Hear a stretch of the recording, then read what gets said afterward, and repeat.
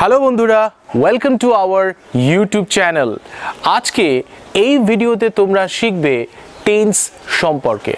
Now tense is very important to learn English language. Tense যদি তোমরা শিখে যেতে পারো, ইংলিশ ল্যাঙ্গুয়েজের অনেকটাই তোমাদের শেখা হয়ে যাবে। You can very easily form sentences in English language. English ল্যাঙ্গুয়েজের অনেক সেন্টেন্সেস তোমরা নিজেরাই তৈরি করতে শিখবে, লিখতে পারবে এবং বলতে পারবে। So tense is very important and you have to learn tense very carefully. So let's get started. Tense মানে যাকে বাংলায় বলে সময় বা কাল, এবং টেন্সকে আমরা তিন ভাগে ভাগ করি: past, present and future. So tense is divided into three categories: past, present and future. Past মানে অতীত, যা হয়ে গিয়েছে।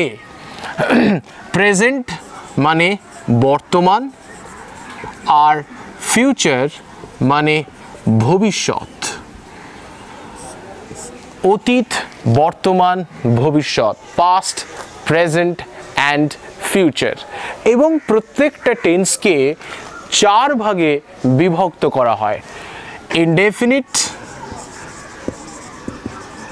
ইনডেফিনিট বা সিম্পল, দু নম্বর হচ্ছে কন্টিনিউয়াস, তিন নম্বর পারফেক্ট এবং চার নম্বর perfect continuous. So tense is of three types: past, present and future, and each tense is divided into indefinite or simple, continuous, perfect and perfect continuous. আজকের এই ভিডিওতে তোমাদের আমি বলবো প্রেজেন্ট ইনডেফিনিট টেন্স সম্পর্কে। এর পরের ভিডিওগুলোতে তোমরা বাকি টেন্সগুলো জানতে পারবে। So today I shall teach you about present indefinite or simple present tense.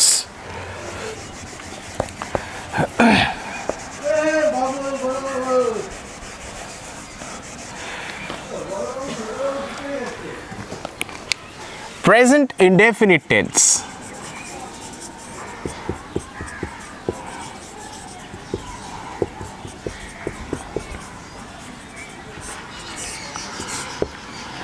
Present indefinite tense কাকে বলে?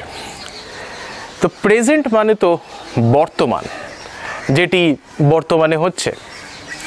প্রেজেন্ট ইনডেফিনিট টেন্স হলো বর্তমানকালে যে ক্রিয়া বা ঘটনাগুলো সাধারণভাবে ঘটে, নিত্য নৈমিত্তিকভাবে, ডেইলি বা রেগুলারলি ঘটে চলেছে। তাহলে যে ঘটনাগুলো ডেইলি অর্থাৎ প্রতিনিয়ত বা রেগুলারলি মানে একটি নিয়ম মেনে, যেমন তিনি আমাদের বাড়িতে সপ্তাহে 3 দিন আসেন, তাহলে প্রত্যেক সপ্তাহে তিনি 3 দিন একটি নির্দিষ্ট সময় মেনে আসেন। বা আমরা সপ্তাহে 5 দিন বা কেউ 6 দিন স্কুলে যাই। তো যে ঘটনাগুলো একটি নির্দিষ্ট সময়ে একটি নির্দিষ্ট দিনে ঘটে থাকে, সেগুলোকেও আমরা রাখবো সিম্পল প্রেজেন্ট বা প্রেজেন্ট ইনডেফিনিট টেন্সের মধ্যে, বা যেগুলো ইউনিভার্সাল ট্রুথ অর্থাৎ যাদেরকে আমরা বলছি ধ্রুব সত্য, যেগুলো অতি বাস্তব, যে কোনো সময় যে কোনো কালে এগুলো একই রকমভাবে চলতে থাকে। যেমন সূর্য পূর্ব দিকে ওঠে, পশ্চিম দিকে অস্ত যায়, পৃথিবী সূর্যের চারিদিকে ঘোরে, তেল জলের ওপরে ভাসে। এই ক্রিয়াগুলো বা এই ঘটনাগুলো হলো ইউনিভার্সাল ট্রুথ বা ধ্রুব সত্য। এই ইউনিভার্সাল ট্রুথ বা ধ্রুব সত্য, এই ক্রিয়াগুলো আমরা প্রেজেন্ট ইনডেফিনিট টেন্সের মধ্যে রাখবো। এবারে দেখে নেওয়া যাক এই টেন্সের সেন্টেন্সেসগুলোকে আমরা কি করে ফর্ম করব। তাহলে কি বললাম, প্রেজেন্ট ইনডেফিনিট টেন্স বা সিম্পল প্রেজেন্ট সেই ক্রিয়া বা ঘটনাগুলোকে বোঝায় যেগুলো ডেইলি রেগুলারলি ঘটে চলেছে নির্দিষ্ট সময়ে নির্দিষ্ট দিনে, বা যেগুলো ইউনিভার্সাল ট্রুথ। যেমন সূর্য পূর্ব দিকে ওঠে, সূর্য পূর্ব দিকে ওঠে, এটি একটি এক্সাম্পল অফ ইউনিভার্সাল ট্রুথ। তো এবং এই সেন্টেন্সটি হলো অ্যাফার্মেটিভ সেন্টেন্সের এক্সাম্পল। অ্যাফার্মেটিভ বলতে হ্যাঁ বাচক। তো সেন্টেন্সকে আমরা চার ভাগে ভাগ করব, অ্যাফার্মেটিভ অর্থাৎ হ্যাঁ বাচক, নেগেটিভ অর্থাৎ না বাচক, ইন্টারোগেটিভ অর্থাৎ প্রশ্নবোধক, অ্যান্ড নেগেটিভ ইন্টারোগেটিভ অর্থাৎ না বাচক বোধে প্রশ্ন। তো প্রথমে আমাকে লিখতে হবে সাবজেক্ট। যে কোনো অ্যাফার্মেটিভ সেন্টেন্স শুরু হয় সাবজেক্ট দিয়ে। And what is subject? সেন্টেন্সে যার সম্পর্কে বলা হচ্ছে বা সেন্টেন্সে যিনি কাজটি বা ক্রিয়াটি করছেন, দ্য ডুয়ার, সে হলো সাবজেক্ট।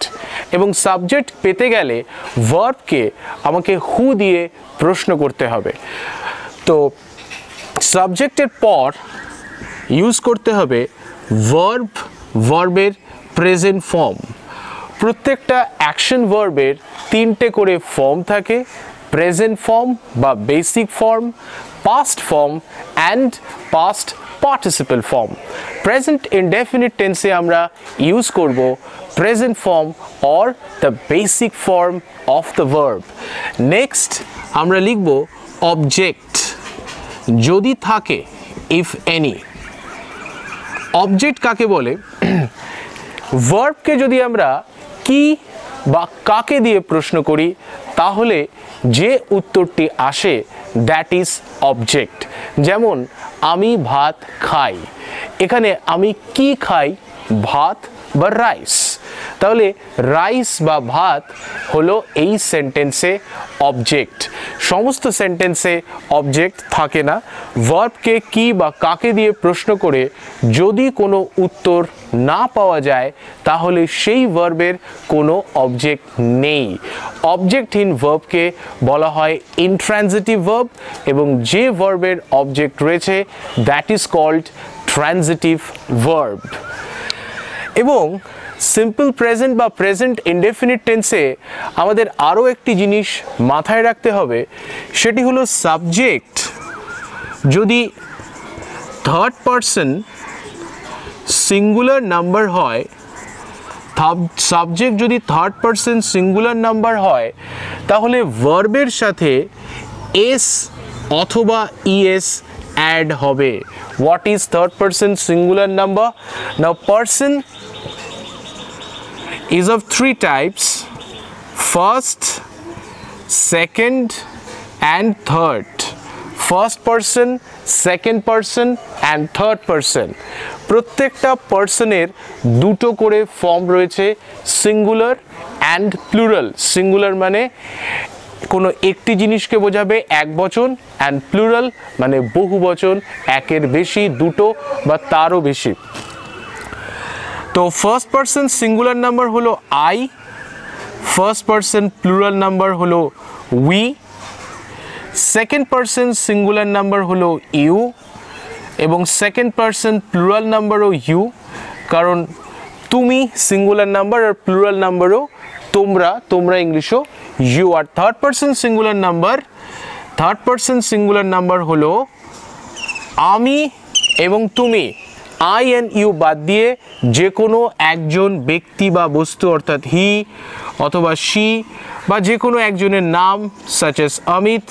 আর প্লুরাল নাম্বার হলো একজনের বেশি হয়ে গেলেই দে বা যদি কোনো দুজন ব্যক্তি একসাথে থাকে, Amit and Sumit. So person তিন প্রকার, first person, second person, third person.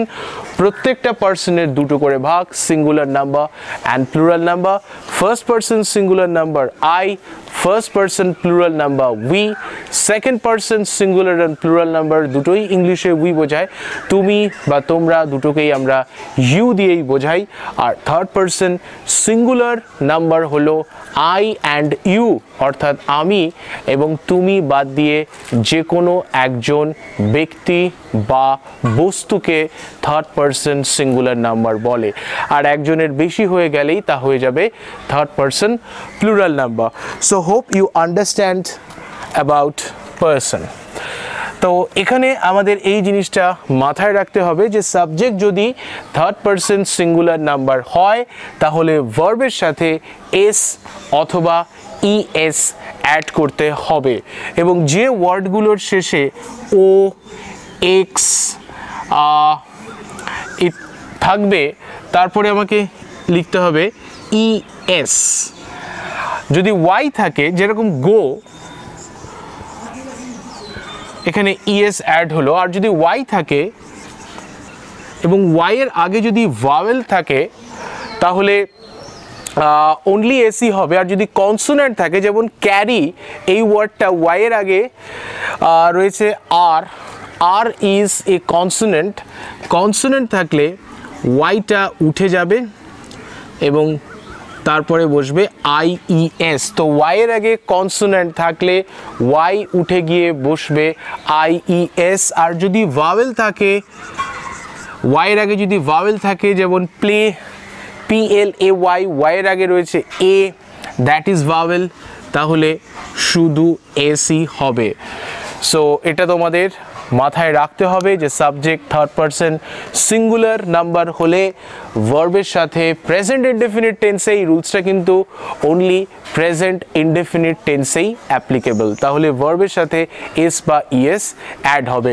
তোমরা এই রুলসগুলো অবশ্যই ভিডিও পজ করে নোট ডাউন করে নেবে, এবং টেন্সের ক্ষেত্রে এই রুলসগুলো জানাটা কিন্তু খুবই দরকার। যদি রুলসগুলো তোমাদের মাথায় থেকে যায় তাহলে যে কোনো সেন্টেন্স খুব সহজেই তৈরি করতে পারবে।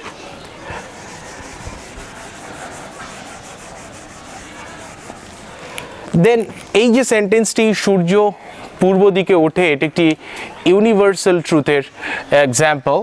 তো এখানে সাবজেক্ট হচ্ছে কে ওঠে, সূর্য, দ্য সান। দেখো আমি এই সেন্টেন্সটা কিন্তু এই রুল অ্যাপ্লাই করেই লিখব, এবং যদি এই রুল অ্যাপ্লাই করে লিখি কত সহজে আমরা এই সেন্টেন্সেসগুলোকে ইংলিশে ফর্ম করতে পারবো। সো সাবজেক্ট হলো সূর্য, দি সান। Next verb, what is the verb here? এখানে ক্রিয়া কোনটি? ওঠা। ওঠা ইংরেজি রাইজ, RISE।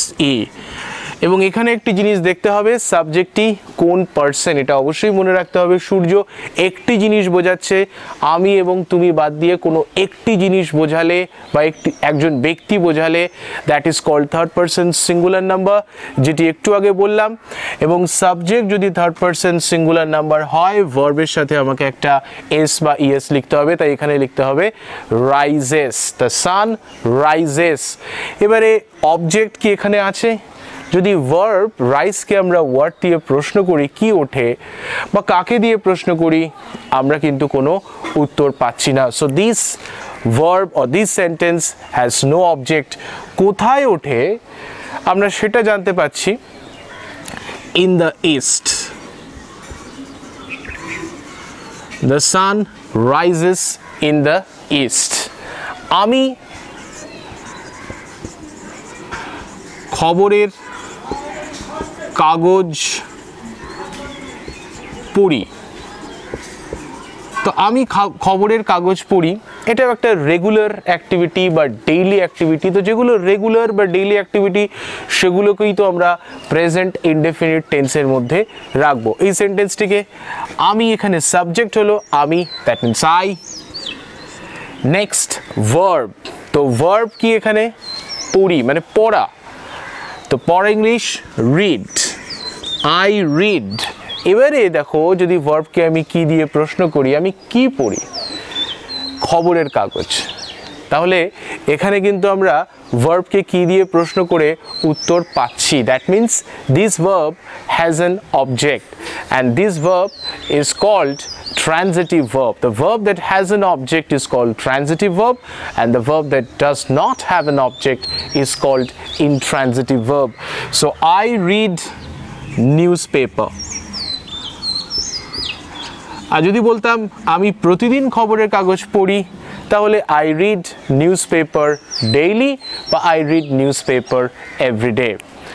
এখানে কিন্তু রিডের পরে আমি এস অ্যাড করিনি, যেমনটা আগের ভার্বের ক্ষেত্রে ইউজ করেছিলাম, because I first person, only third person singular নাম্বারের সাথেই ভার্বের সাথে এস বা ইএস অ্যাড করতে হবে। সে প্রতিদিন স্কুলে যায়।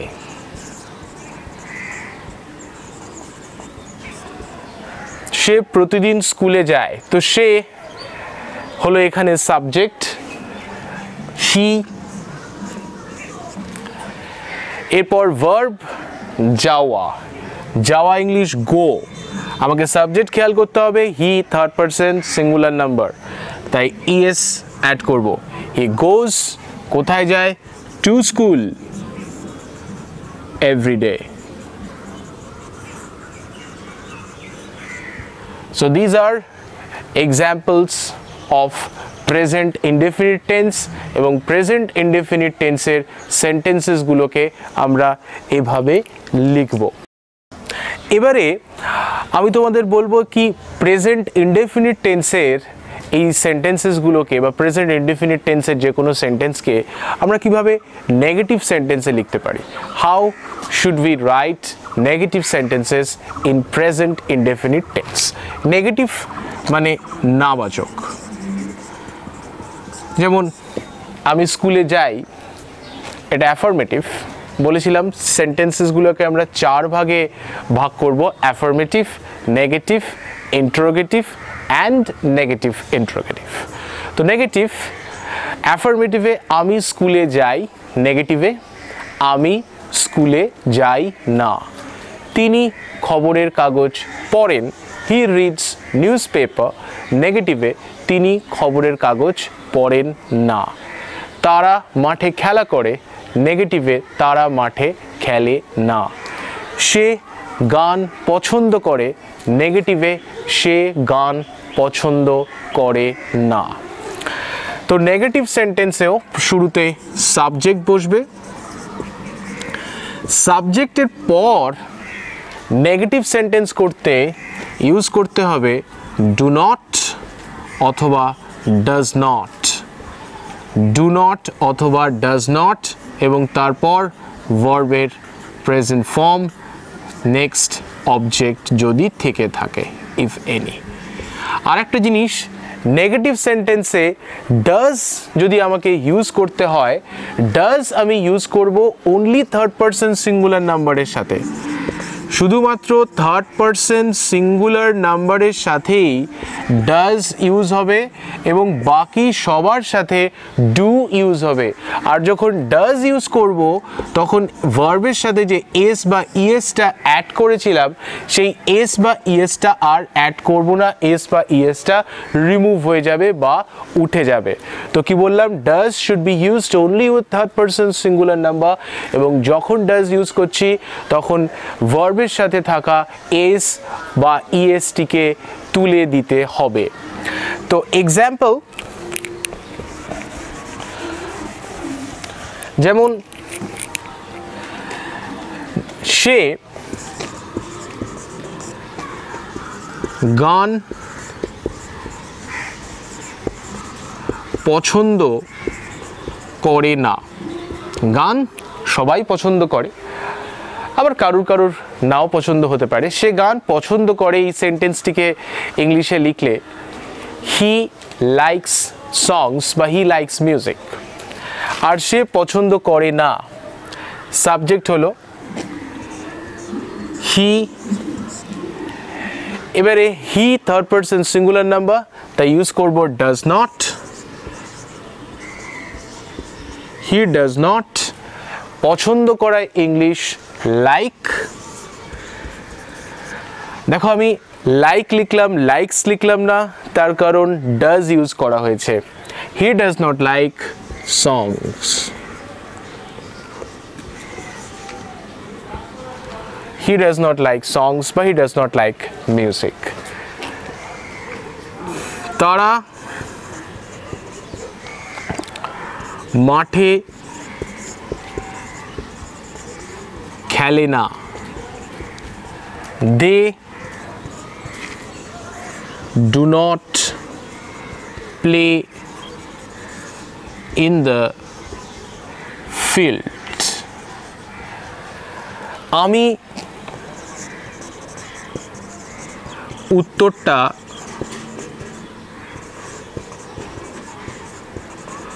জানি না, এটার অ্যাফার্মেটিভ আমি উত্তরটা জানি, আই নো দি অ্যান্সার। আমি উত্তরটা জানি না, আই এরপর রুলস অনুযায়ী সাবজেক্টের পরে ডু নট, তারপরে ভার্ব এখানে জানা, জানা English no, K N O W, I do not know the answer. তো আবার এটাকে আমরা ডু নট এর জায়গায় শর্ট ফর্মে লিখতে পারি ডোন্ট, আবার ডাজ নট যদি থাকে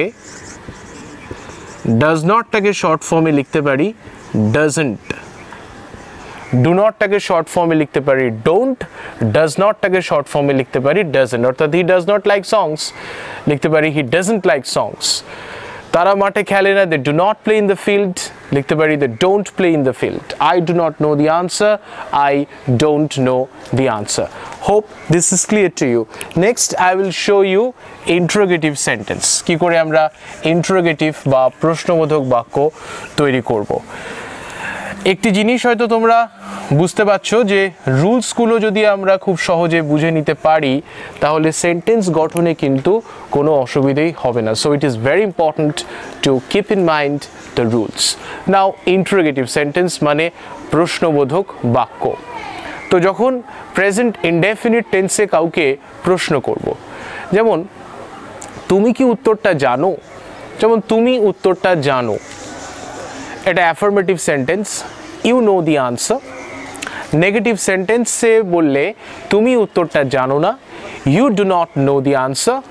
ইন্টারোগেটিভ বা প্রশ্নবোধক বাক্যে তুমি কি উত্তরটা জানো, তাহলে সেটা কিভাবে করব? তুমি কি উত্তরটা জানো? এবং প্রশ্নবোধক বাক্য বা ইন্টারোগেটিভ সেন্টেন্সে আমাকে অবশ্যই কোয়েশ্চেন মার্ক দিতে হবে। এক্ষেত্রে শুরুতে আমাকে লিখতে হবে ডু বা does. So the interrogative sentence in present indefinite tense starts with do or does. ডাজটা যেরকম বলেছিলাম third person singular number use হবে এবং ডুটা বাকি সকল টেন্সের ক্ষেত্রেই ইউজ হবে। ডু সকল সাবজেক্টের ক্ষেত্রে ইউজ হবে। ডু বা ডাজ, তারপর সাবজেক্ট, তারপর ভার্ব, ভার্বের প্রেজেন্ট ফর্ম, তারপর অবজেক্ট যদি থাকে। তো এই সেন্টেন্সটি তুমি কি উত্তরটা জানো, দেখো এই রুলসটা যদি তোমরা অ্যাপ্লাই করো তাহলে খুব সহজে এই সেন্টেন্সটা লিখে ফেলতে পারবে। এখানে সাবজেক্ট কোনটা? তুমি, দ্যাট মিন্স ইউ। তাহলে প্রথমে আমি ডু বা ডাজের মধ্যে কি লিখব? ডু। তারপরে subject, that means you, do you. Then verb, what is the verb? ক্রিয়া কোনটি? জানা, নো। এরপর অবজেক্ট, কি জানো? দি answer, do you know the answer? Question mark, do you know the answer? ওরা কি তোমাকে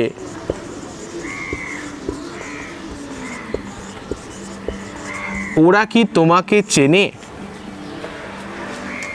ওরা কি তোমাকে চেনে? তাহলে কি বলবো? ডু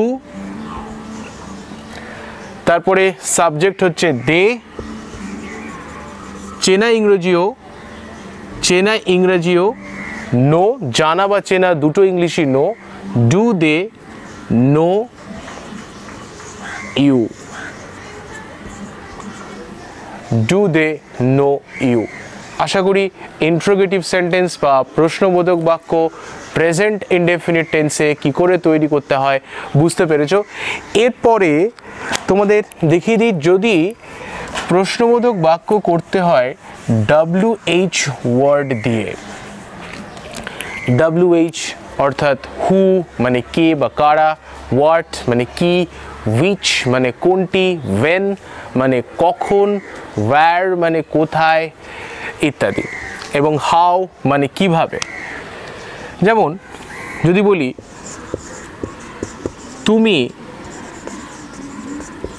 কখন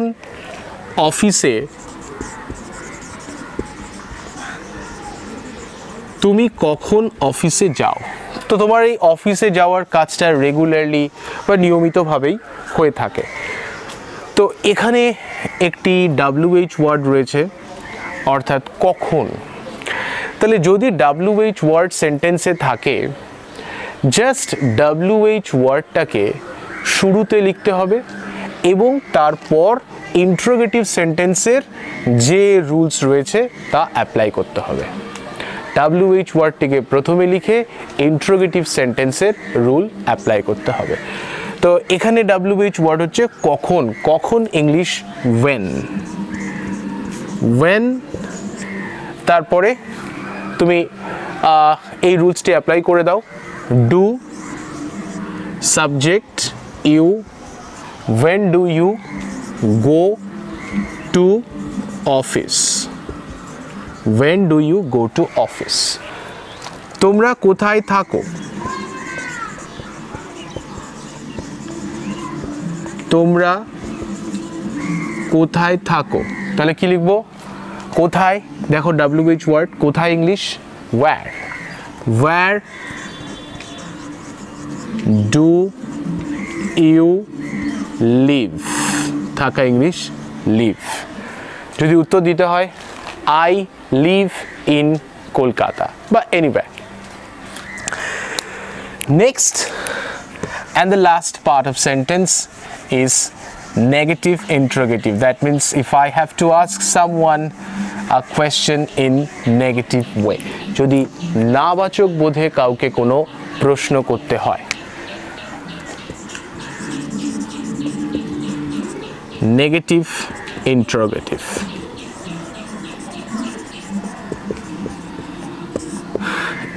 অ্যাফার্মেটিভ বা হ্যাবাচক বোধে যখন প্রশ্ন করেছিলাম, কিভাবে করেছিলাম, তুমি কি উত্তরটা জানো। আর যদি নাবাচক বোধে করতে হয়, তুমি কি উত্তরটা জানো না, তারা কি মাঠে খেলে, এটা অ্যাফার্মেটিভ সেন্সে ইন্টারোগেটিভ। নেগেটিভ বোধে তারা কি মাঠে খেলে না। তো তুমি কি উত্তরটা জানো না, তুমি কি উত্তরটা জানো না। তো এক্ষেত্রে রুলসটা হচ্ছে ডু বা ডাজ যেমন ছিল, তারপরে সাবজেক্ট, তো ডু বা ডাজ সাবজেক্ট, তারপরে শুধু যখন নেগেটিভ করেছিলাম তখন সাবজেক্টের পরে ভার্ব ছিল, আর যখন নেগেটিভ ইন্টারোগেটিভ থাকবে সাবজেক্টের পর লিখতে হবে নট, তারপর ভার্ব, তারপর অবজেক্ট যদি থাকে। তাহলে তুমি কি উত্তরটা জানো না, রুল দেখে নিজেরাই পারবে। Do you not know the answer, question mark. Do তারপরে সাবজেক্ট হলো তুমি, that means you, then not, then verb no, then object the answer. তোমরা কি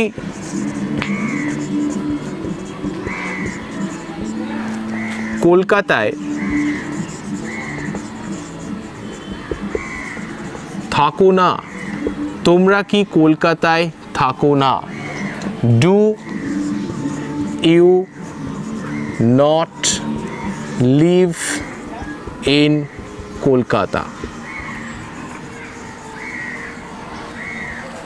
বা এক্ষেত্রেও ডু ইউ নট, এটিকে আমরা কন্ট্রাক্টেড বা শর্ট ফর্মে বলতে পারি don't you.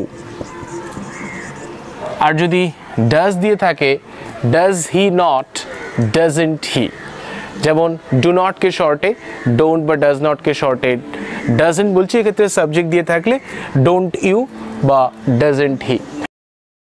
Hope you have understood all about present indefinite tense।